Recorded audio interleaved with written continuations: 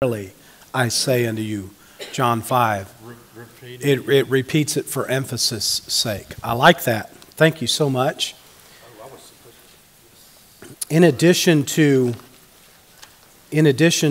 your prayer request, could you please add, Terry and Diana Edwards, Karen Smith Edwards, that would be Terry's sister, passed away. I just heard about it this morning in the main service, and so let's pray for that family and pray for them, please. Also, another member of our class, Mrs. Julia Garst. I spoke to her this morning, and she does not sound good. Sounds like she has pneumonia. Pray that she'll go to the emergency room, and that's all I'll say there. Shout out to Miss Julia. Go to the emergency room, please. Some of you are looking at me like, but I'm going to say this as kindly as I know how, and I'm talking about Dan. I'm not talking about anybody else. I can be so stubborn sometimes, and that's when my wife says, "You're on your own." Rightfully so. She'll say, "You're on your own." And I know what that means. That means I'm not going to get any, "Oh, poor Bubby." After it passes that level, I don't get any more compassion and kindness. Thank you, Brother Mark. Romans chapter 13. We finished up Romans 12 last week. And while we were finishing in verse 21, "Be not overcome of evil, but overcome evil with good." So we found out that in our relational life, that is the believer with mankind, others that are not ourselves, if we follow the advice in Scripture, then we will defeat Satan's attacks against us. We have to remember this. So many times we can get bogged down and we think this thing is personal, but it's not personal. The fight that we fight, that is a pastor's struggle as well. Because when he's set out to accomplish what God has called him to do, then he is literally taking on the forces of evil and working against the forces of evil. We can't take that personally. That is Satan against God. Satan is always anti-God. Anything that God does, Satan does the opposite. And he wants to destroy anything that God does. So we keep that big picture in our mind. You will destroy or defeat Satan's plots because it is he who inspires others to do evil to you. And his real motive and the goal in moving them to do evil to you, and many times these are folks that their eyes, the eyes of their understanding are blinded by Satan. So it's not that they even realize what they're doing many times. You remember the phrase that our Heavenly Father, that when Jesus was on the cross, he said, "Father, forgive them." And what phrase did he use? "For they know not what they do." And he wasn't saying, "Oh, bless their hearts, they don't know what they're doing." He literally was saying, hey, they don't even realize how they're being used of Satan in order to get this done. And so his real motive and goal in moving them to do evil against you is to destroy you by causing you to sin in anger, in retaliation, in bitterness, unforgiveness. And just to recap something we said last week, he no longer has control of your soul. He no longer can control your destiny. So now he has to do something else to make you ineffective as a believer. Because he cannot, as a believer, he does not want you affecting someone else to be saved. He knows that that is the ultimate goal. God wants everyone to be saved. And Satan does not want that whatsoever. He no longer can affect your soul, so he's going to work on your effectiveness as a believer. So we saw that in our relational life. Now in chapter 13, we look at Christian responsibilities towards the government and towards morality. Where in verse 1 it says, "Let every soul be subject unto the higher powers, for there is no power but of God."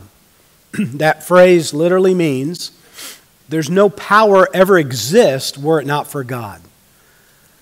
For there is no power but of God. The powers that be are what? Ordained of God. Whosoever therefore resisteth the power, resisteth the what? The ordinance of God. And they that resist shall receive to themselves damnation. For rulers are not a terror to good works, but to the evil. And I know what you're thinking immediately. I know where our mind goes to. Brother Dan, how can you even say this?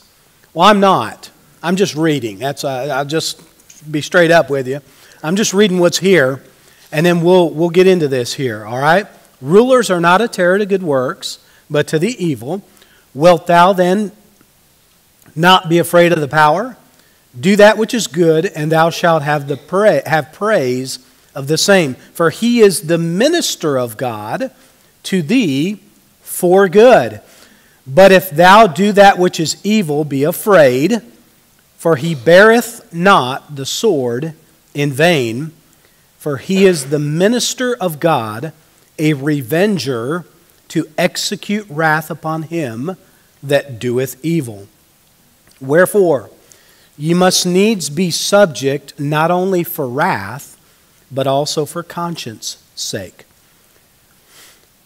For this cause pay ye tribute also, for they are God's ministers, attending continually upon this very thing. Render therefore to all their dues, tribute to whom tribute is due, custom to whom custom, fear to whom fear, honor to whom honor. So in verse 1, he clearly says we are to obey governmental authority. I know that stings a little bit. It stings a little bit because we may not agree totally with government authority, but we are to obey government authority. The speed limit says 65. So we drive 70 because nobody ever stops anybody for going 4 over or 5 over. We set our cruise as we're going down the highway always above the speed limit. Why? Because we're just sticking it to the man. We can do it. And we're getting 1 more mile an hour. And in 13-hour trips, a 13-hour trip, that's 13 miles, that's 13 minutes. And at the end of a trip, 13 minutes, that's a long time. And we can do it. We can do it. Now, is it right? According to Scripture, no. Now, I'm not going to tell you whether I do it or not. I'm just saying, according to Scripture, you say, Brother Dan, you described that very well, didn't you? You even thought it out. According to Scripture, we're supposed to obey. I was told by, you remember Brother Sherry that comes back every now and again and visits. He was telling us some stories. He's a state trooper here in Tennessee. And he was telling us some stories. They mostly only stop those that are going above 90 and 100. That just blew my mind. I mean, who does that? I only go 10 miles over the speed limit. What a good boy am I. See how easy it is, though, to fall into that trap? The Bible says, obey all government authority. So I'm just laying it out there. This is what the Scripture says. We are to recognize that, it says in verse 1 through 5, that rebellion against God-ordained authority is rebellion against whom? God. Why? Because He instituted it. He ordained it. He ordained it. That's why it is such a serious matter when you start monkeying with the institution of marriage. Why? Because God ordained it. That's why it's so bad to go against what God established as gender, man and woman. Why? Because He ordained it. That's why. It's not because, oh, well, I'm this and I'm that. No, it's because God ordained it. It's that simple. It's not hard. With God, it's yea or nay. With God, to use color, it's black and white with God. There's no gray areas with God. He that hath the Son hath life. He that hath not the Son hath not life. It's that cut and dry with God. You're not going to bargain with God over certain things. He says the way things are, and we go with it, and He can. So God has ordained the system a government authority. Now, this passage does not teach that all specific leaders or laws or governments have God's sanction. It doesn't teach that. And you and I both know that not all leaders and not all laws, there's laws on the books that go directly against Scripture. Okay? So that takes care of that. That's what we were worried about, right? And it doesn't have God's sanction, but rather the system of rule by governments, as opposed to anarchy, is ordained of God. Okay, are we clear on that? Does that help? Does that make sense? Now, a dictator does not rule with God's approval. That's not right. That's not what God ordained. That's not the authority that He established. And so we must be clear on that. Now, God does, however, sovereignly use even evil leaders to accomplish His divine purpose. Let's look at Scripture. In Matthew, Herod was horrible. God knew what He was going to do, but God, in spite of who He was, God used that for His advantage. And different ways in Scripture, you'll see where God can do that, and He can use it to His advantage. So He sovereignly, God used evil Pharaoh to reveal His divine power and bring about the establishment of Israel as a nation, Romans 9:17. God even used Hitler to motivate Jews to bring about the reestablishment of Israel as a nation in 1948. That happened. Now, God didn't initiate that. God didn't sanction or call Hitler to do those atrocities. But God took a horrible situation and He used it to bring about the reestablishment of Israel as a nation in 1948. So, resisting, verse 2, resisting governmental authority is then resisting God and will have negative consequences. Eventually, you're going to get pulled over. Eventually, your insurance company is going to look at your tickets, and this is what they say. How do I know? I worked for an insurance company for 9 years. They say, these are the tickets we know about. These are the times you were driving fast that we know about. Chances are, there's a bunch of them that you weren't caught doing. And so your rates go, right? The risk is higher. That's why we have rules. So the general principle which should govern our attitude toward government and law is found here in Romans 13. Now, Acts 5, and let's look at real quick, let's save our space in Romans. Let's go to Acts chapter 5, verse 29.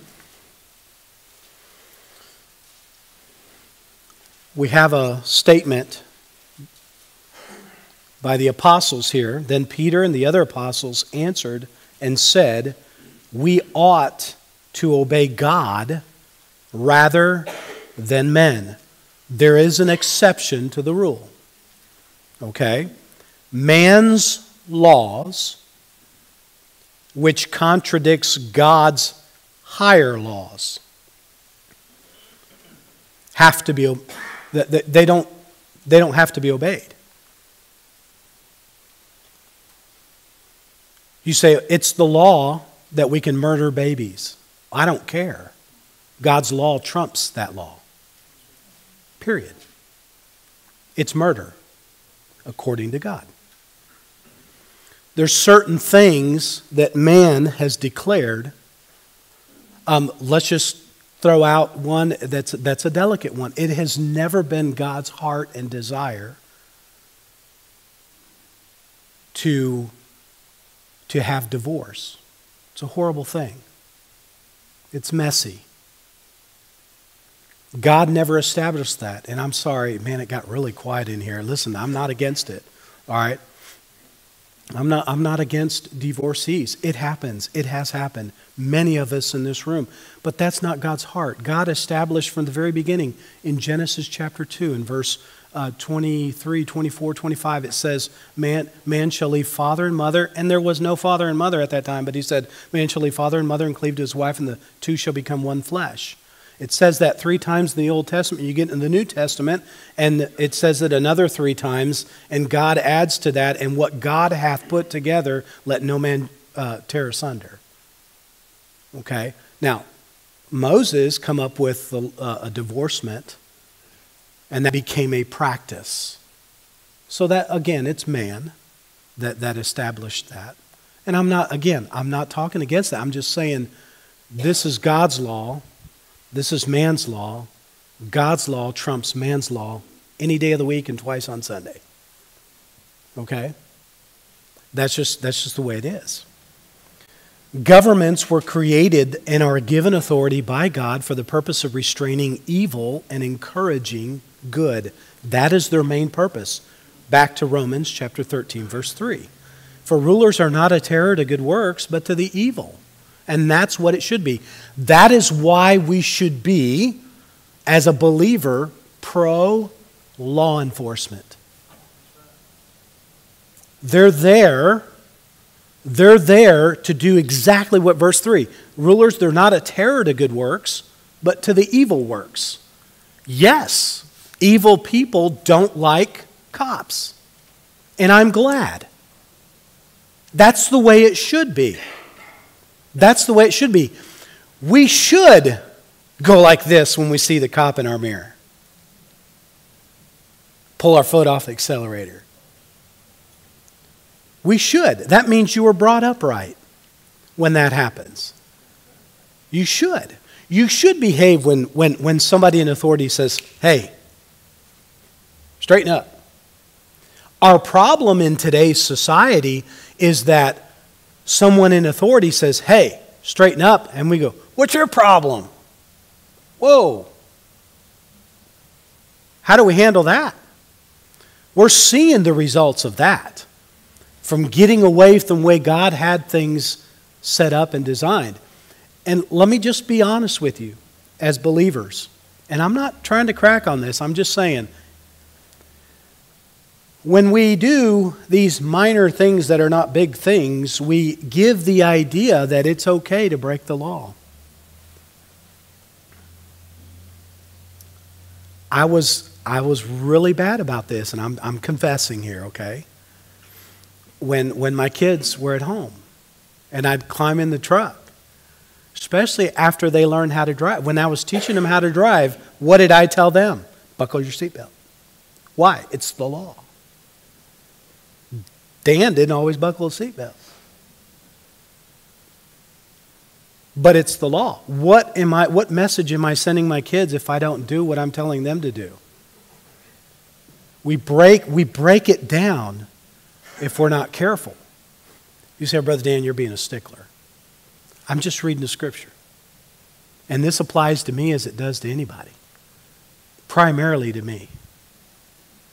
So governments were created and given authority by God for the purpose of restraining evil and encouraging good. Verse 4, governments are given authority by God to do what? Punish evil doers. When we get fines for doing wrong, that's sanctioned by God. When we get a ticket for speeding, that's sanctioned by God.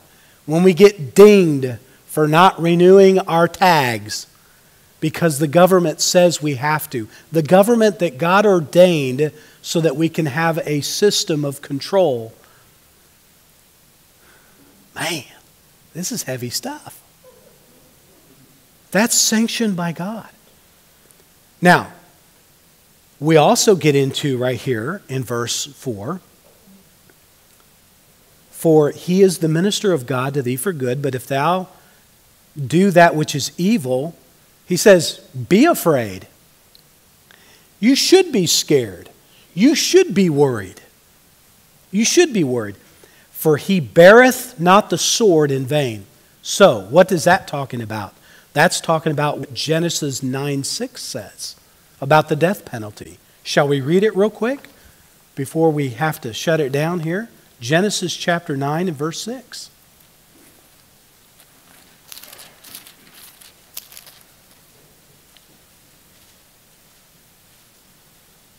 Whoso sheddeth man's blood, by man shall his blood be what? For in the image of God made he man. Correct? So when someone goes out and just kills somebody, you're monkeying with something that God created. And God said, that's not right. And God said, you go out and do that, your life should be required. We got away from that. And look what we're putting up with today. People going, they just do what they want. Why? There's no consequence for sin. We do what we want. Christians, then in verse 5, are to obey government, not only to avoid punishment, but also to maintain a good testimony. Wherefore ye must needs be subject, not only for wrath, but also for the conscience sake. Do you know how easy it is to set your cruise control on the speed limit? And when a cop comes out of the weeds, like happened to me on 26 here, they found a new spot to hide, right? Did you?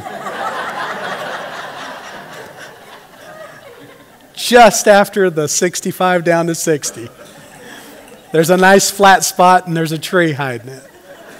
And next thing I know, he's on my right, on the shoulder, and he's headed to get somebody. And I'm like, I had no idea. But guess what? Thankfully, I was going the speed limit. And he wasn't after me. For conscience sake. Whew. Thank God. It's so much more peaceful just to set your cruise on the speed limit and just let God take care of the rest and let everybody else act crazy. So it also for good testimony. And then I'll finish with this and I must close. Where it talks about verses 6 and 7. We're to pay our taxes and treat government authority with proper respect, realizing that since they serve in a God-ordained system, then they are, in effect, God's ministers. That's why we pray on our prayer request sheet every Wednesday night. We have those that are in authority that we pray for. We may not agree with everything that they say, or they believe, but we pray for them because the system was ordained of God.